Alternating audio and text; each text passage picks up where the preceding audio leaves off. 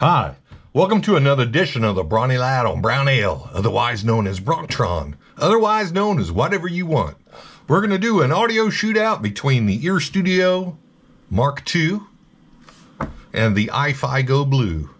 What you're going to hear is 2 bars of the original WAV file, followed by 2 bars of an MP3 playing through the EarStudio MK2, followed by 2 bars playing through the iFi Go Blue.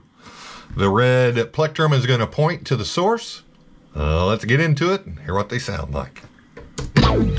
See how easy things can break. If it's crooked, make it straight. Do you love me? I can't tell. Pick up pieces and make me well. In this house of broken things, in this house of broken things, where everyone could hear some help. Will you help me fix myself? I'm fixing broken things. I'm fixing broken things where everybody celebrate. Now I got my business straight.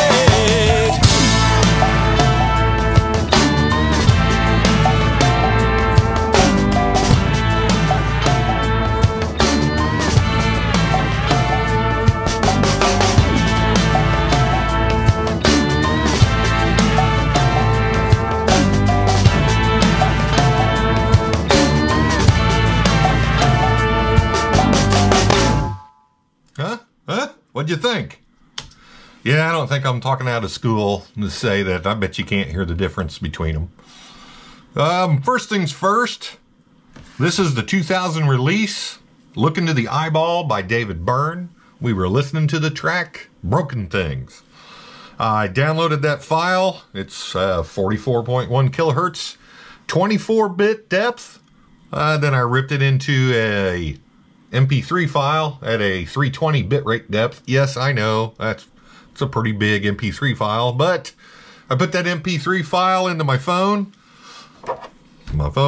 then I played it back, Bluetoothed it to the, is it Radsone EarStudio MK2, played it back through the 3.5 millimeter headphone jack into an Apogee Ensemble interface with the high Z inputs, and then paired my phone to the iFi Go Blue, did the same thing.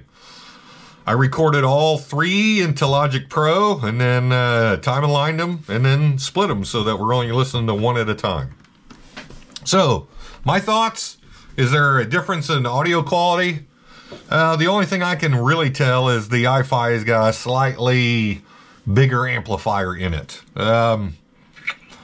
I don't know if that comes across on the MP3, but I had to gain the EarStudio up about 2 dB going through that 2 mega ohm load.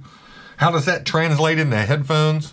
The iFi is louder. However, if you're wearing earbuds or headphones, with these things turned full blast, you can't listen to that for any length of time. Your ears will get fatigued really, really quick. So they're both plenty powerful enough to drive headphones or earbuds.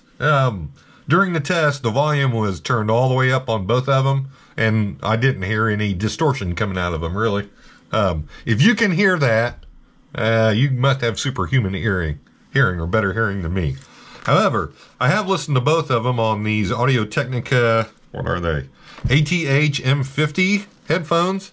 These are obviously closed back, but they're very common studio headphones. I love them. I've got 5 or 6 different pairs of headphones. This is my favorite model and brand. You can tell they're pretty worn out. Using these, can I hear the difference between these two? There is a subtle difference. The cool thing about the ES100 Mark II is there's a pretty cool EQ adjustment section in the app, so you can tailor this the output to your headphones. But if you're listening to them both flat, I don't think there's much difference in them. So why would you pick one or the other? I think it's totally the interface you have with the device. I ride motorcycles and I listen to music, and so I like this one much better. I like the iFi Go Blue much better because with gloves on, I can pause and play and rock the volume up and down real easy without looking at the device. I only have to know where that one button is. With the EarStudio MK2, they've got these cheap little momentary push buttons, and when you got gloves on, you don't have the tactile sensation of feeling what button you're on or what you're actually doing. So that's why I picked the Go Blue. But here's a caveat. I would not recommend this device, only because I bought it in July of 2020. Had it for 2 years. I bet I rode 6,000 miles on a motorcycle using this to drive my earbuds. And the Bluetooth chip finally started overheating and stopped dropping connections with my phone.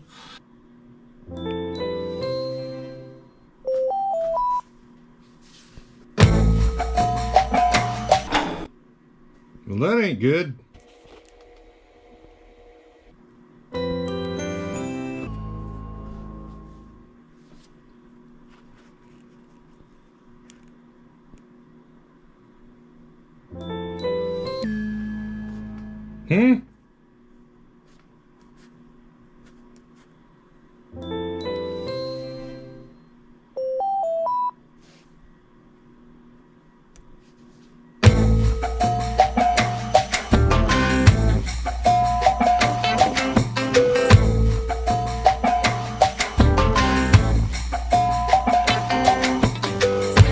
There are broken things in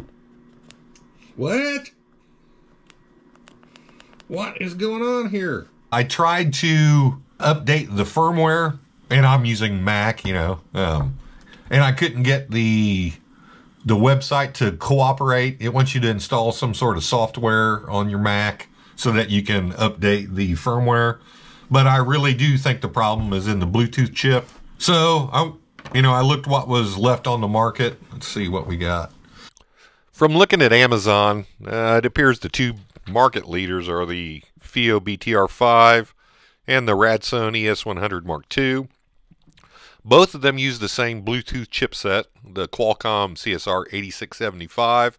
Since I had a failure, I didn't want to get another device with that same chipset, and that's when I found the iFi Go Blue. It uses the Qualcomm QCC 5100 chipset.